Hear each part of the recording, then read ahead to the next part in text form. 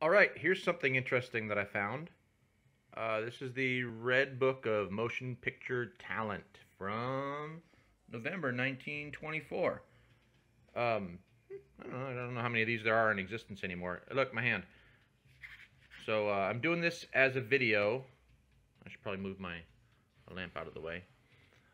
I'm doing this as a video because I don't have a scanner that will scan this book, and I don't want to damage it.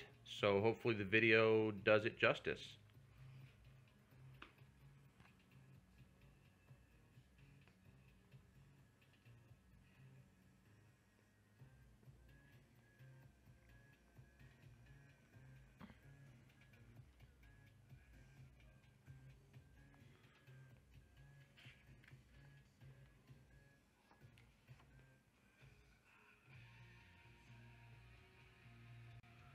I actually don't know who this is. Not familiar with him. Obviously, it says who he is, but it's not familiar to me. I'm sure some Phil Bumps are familiar with him. And here's a name we've all heard.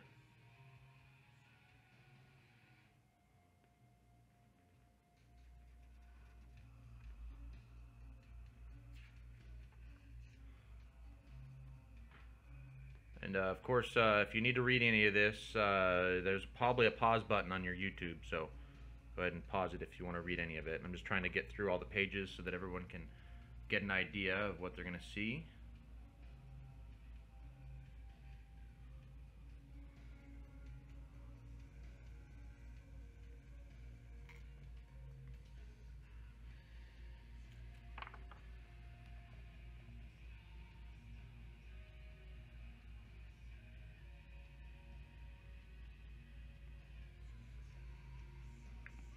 I also don't have any idea what an ingenue lead is, so um, I'll probably have to Google that after I've done this, just out of curiosity.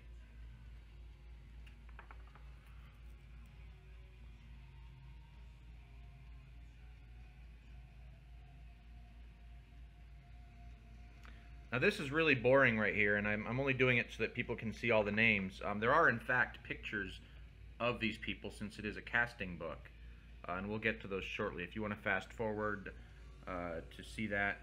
Hey, look, there's Bathing Girl. See, that might be, I don't know, something. Anyway, then fast forward. I'm not stopping you.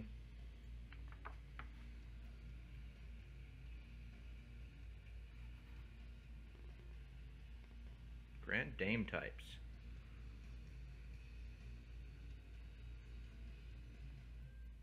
Underworld types. Wow. I don't even know what that is either. Sounds kind of awesome, though. That's the kind I'd be trying to date if I was alive in 1924 and single.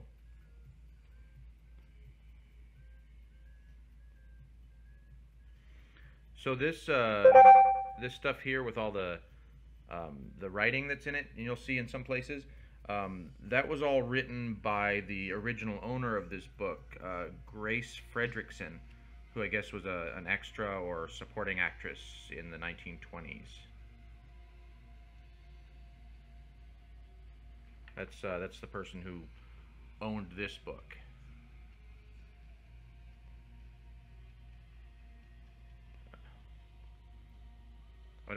I can't really read that.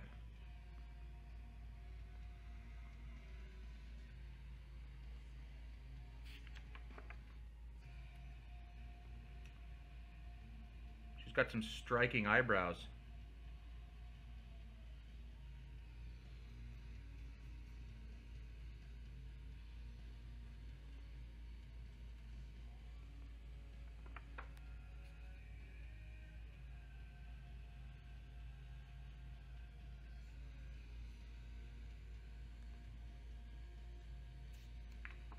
I wonder how many of these movies that these ladies were in, I wonder how many are even still in existence. I understand that a large number of early films, like some 90% of early films, literally don't exist anymore.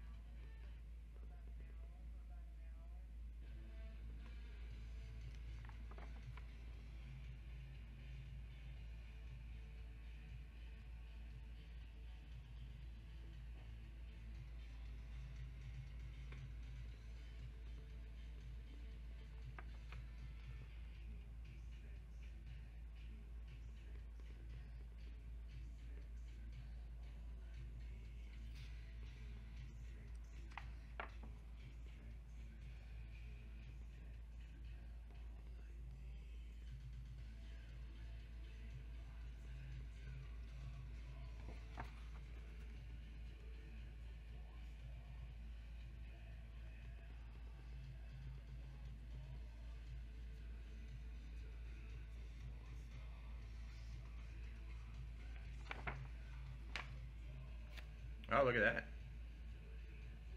So that's the myth of the, women in the 1920s were chunkier. She doesn't look very chunky, and that's not Photoshop because I don't think they had a whole lot of Photoshop back then. So it even says on a lot of these. So she was 5 feet 5 inches, 114 pounds, and a lot of them will have that. I noticed a lot of them have the specifics of them. And that includes, I noticed some of the ones that are not cast as little starlets, but the ones that are, that are cast as, just typical character actresses, where let's say the weights and dimensions wouldn't be considered flattering by today's standards. They still have them, like 190 pounds or whatever will still be on there. Boy, look at that's an interesting hairstyle to go along with her big round face. You don't forget that.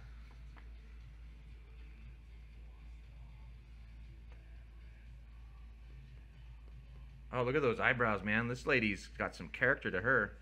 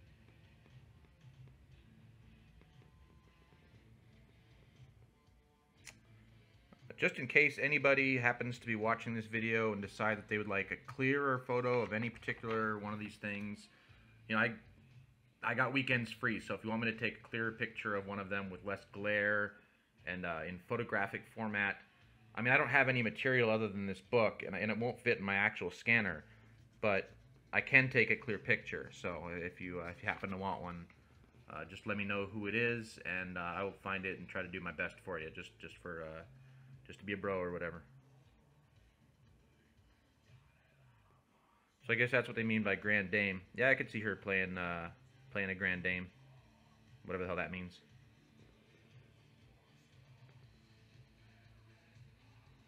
Oh man, I think that's Sam Kinnison's wife. That's pretty hardcore.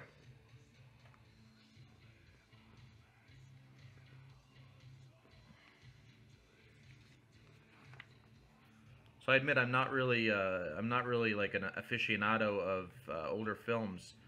There are a few that I really enjoy, like I really thought Shadow of a Doubt was a fantastic film, but even that was a lot later than when all these women were active.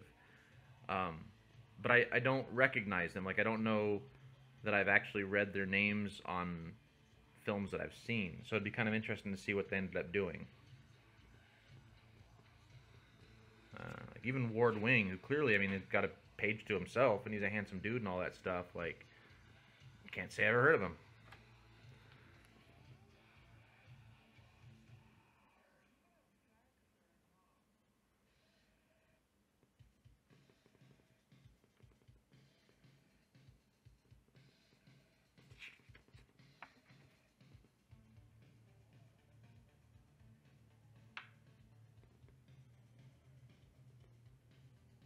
Man, that's a killer signature. I'm a little jealous.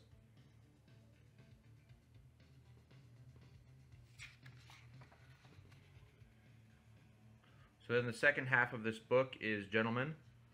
I actually haven't looked through this part of it because I figured I'd go ahead and do the video. And let's be honest, I like looking at women more, even if they're, well, let's just be honest, they're long dead. They were a lot nicer to look at in their time.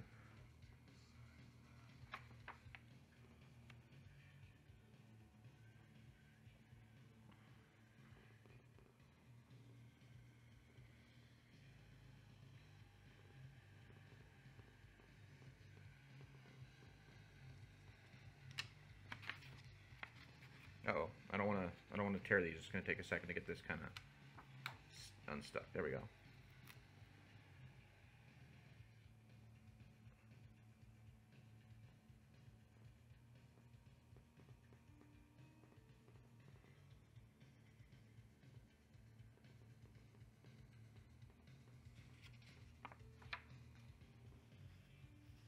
Heavy men. I like how when they had the women, I think it said fat women, and for men it says heavy men.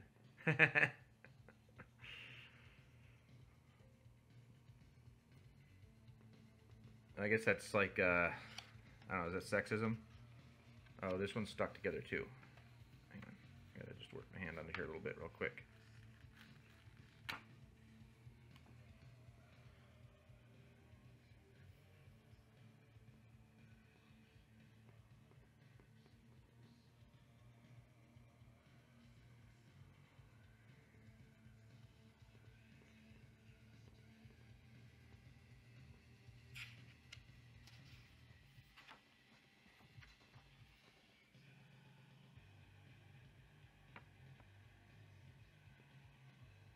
Chinese types? I don't know how you could be a Chinese type. Just foreign, just generically foreign. Are you foreign?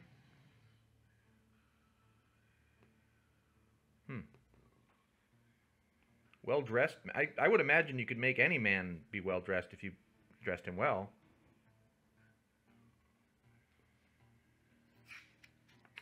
Oh, yeah. This spent the last 15 years at least inside of like an old shed. So I don't know. You know, it hasn't been taken too care of.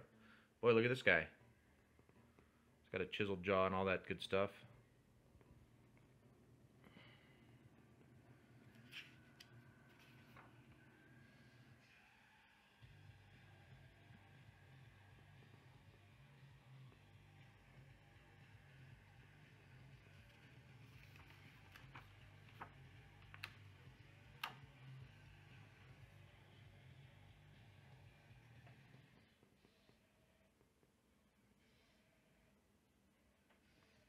So a lot of these say, remember. I don't know if this is the previous owner of this book saying that they remember working with that person, because like in the case of this one here, this Norman Carey, obviously that says met him.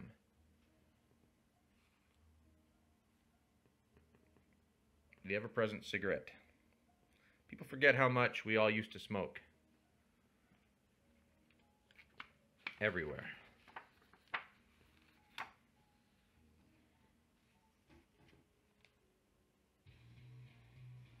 Yes, of course. Huh. Maybe that's like a game of Would You. Oh, this dude looks shisty. Guy punch you in the face.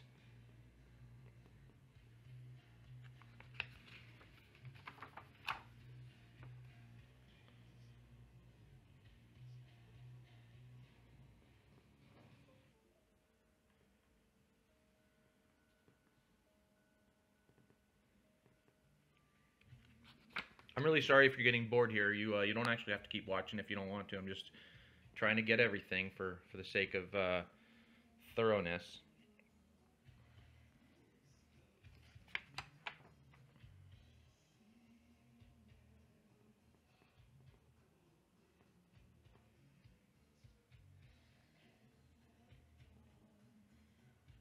I want a beer. Wallace Beerley, that sounds delicious.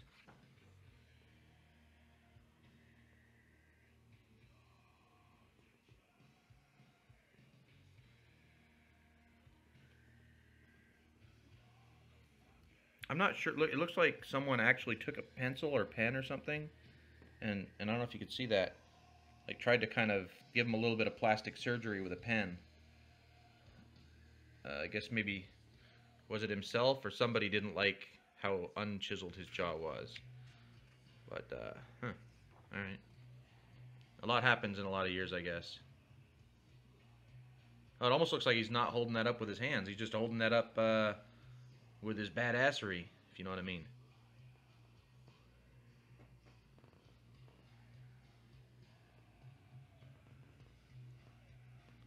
Check it out, eyeliner. Daniel Boone wearing eyeliner. That's hardcore. I bet that guy'd be a hell of a lot of fun to drink a beer with.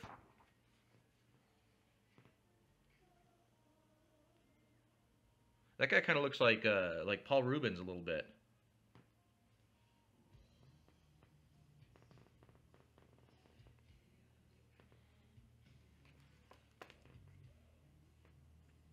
And this guy looks like an old Picasso. Oh man, here's just like a picture of a guy. Like, I mean, you know, a drawing, an etching of a guy. I mean, these are people that, like, they actually appeared in films, right? In moving pictures. And here's a drawing of a dude. All right. I like the shading on the hat, though. That looks like a shiny-ass hat. And look at this guy. Oh, man, that I want to swashbuckle with him. Eric Maine. Maine swashbuckler dude. Like a conquistador.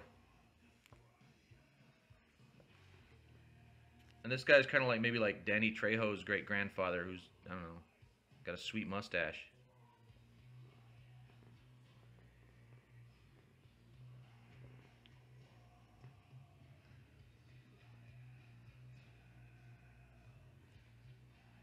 Dick Fuckins. Yes, I am 12.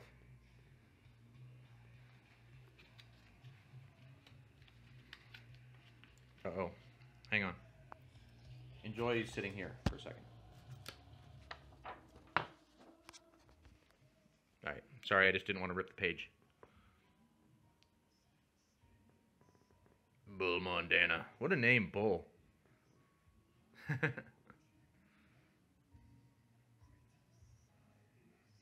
guy's got crazy eyes. I don't know if you can even catch this in the film. Look at that. Woo! But he's got two ladies. They may be tied up, but he's got two ladies. Oh, wait, no, they're tied up. They're just chilling. Well, you know, gotta hand it to Dick Sutherland. That guy knows how to party. Oh, I gotta set the phone down again.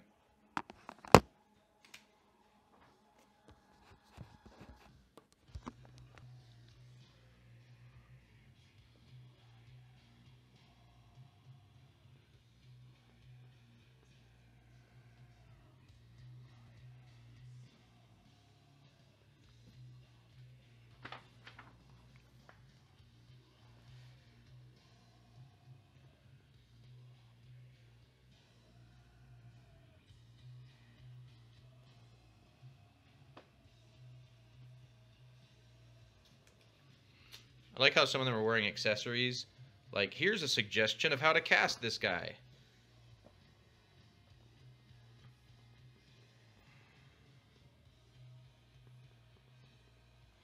Alright, so here's, I guess, the children's section or something.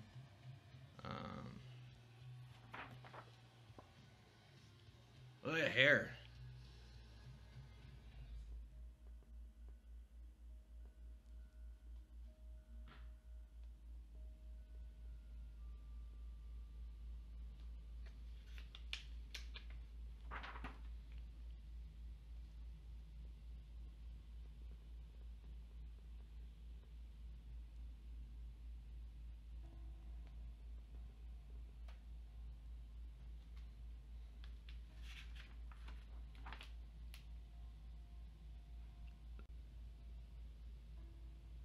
I want a Wonder Cat. The Wonder Horses. Everything's wonderful.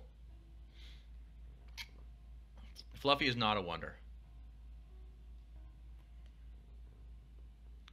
Jack Dog.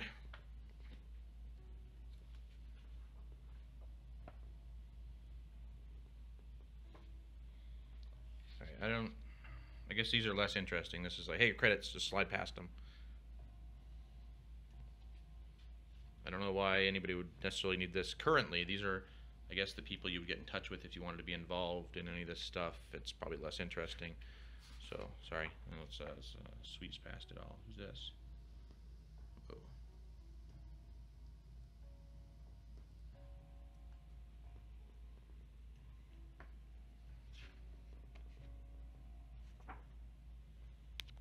There's a lot written in the text here.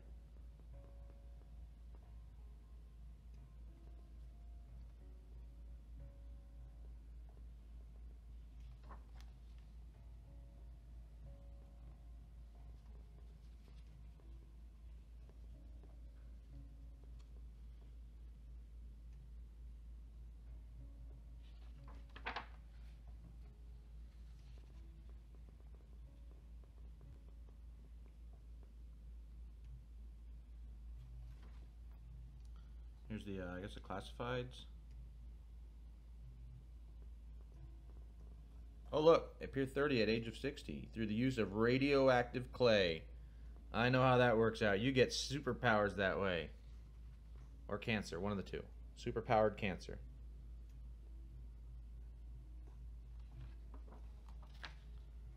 And then that. And some more classified stuff. Radio Smithy.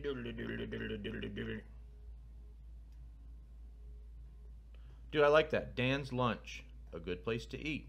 What more do you need to say, honestly? I don't know who Dan is, but hopefully he makes delicious lunches. Alright, well, I hope that you're probably not watching anymore. Alright, well, there it is.